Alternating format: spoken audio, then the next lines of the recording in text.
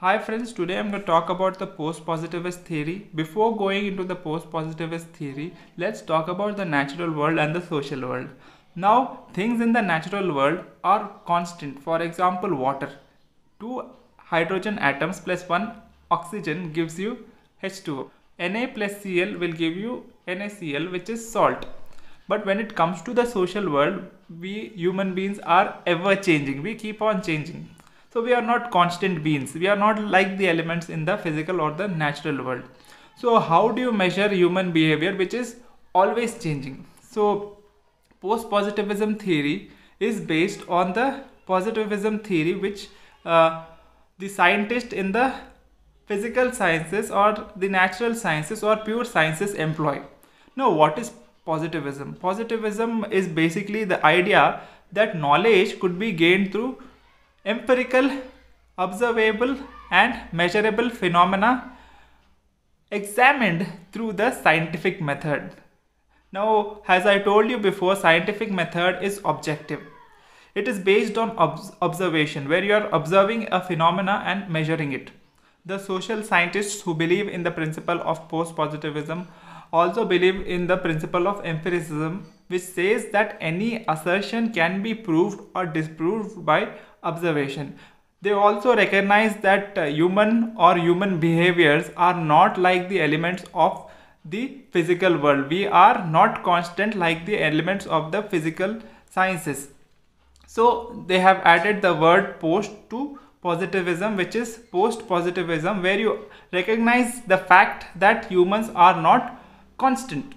The goals of the post-positivist theory are basically to explain, predict, and control human behavior.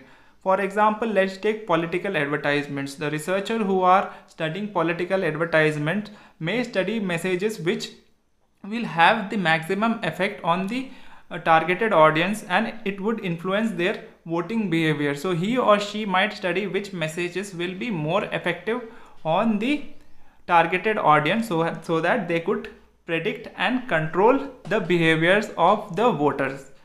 And apart from that, let's talk about the ontology of post-positivist theory. The ontology basically means the nature of reality. So post-positivist theory believes that the social world exists independently of our perceptions on it. So, and apart from that, it believes that human behavior is sufficiently predictable to be studied, and it also recognizes the fact that human behavior is not constant, has the elements in the physical sciences. Hence, post has been added to positivism to make it post-positivism. Now let's talk about its epistemology, basically how knowledge is created and advanced is epistemology. Now post-positivist theory argue that knowledge could be created only by systematic logical search for regularities and causal relationships by employing the scientific method. So what are you trying? Basically you are trying to check whether there is some regular patterns in the variables which you are studying, or whether there is a causal relationship between the variables which you are studying.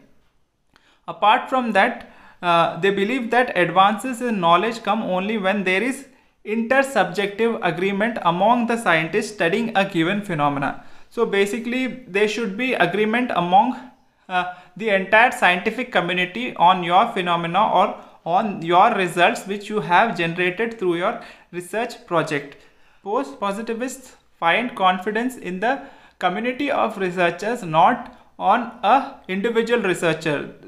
So your facts or your social facts have to be similar when other researchers in the field are doing the same kind of study with the same hypothesis and the same methodology which you have followed. So social scientists who employ post-positivist theory find confidence in the group or the community of social scientists who are studying the same phenomena which you have studied. Now let's talk about its axiology. Now what axiology means is basically the role of values in knowledge and theory building. So what is the axiology of post-positivist theory? The main value is objectivity, which the scientific method provides. So what does objectivity mean? I have spoken in the last video also. Basically, but through objectivity, you are trying to keep away or eliminate the researcher's opinions, views, or emotions while creating knowledge or while doing your research work. In the end, I would like to say that post-positivist theory uses the methods and techniques of science. It uses scientific method for knowledge creation and theory building. And for research also, it follows the scientific method.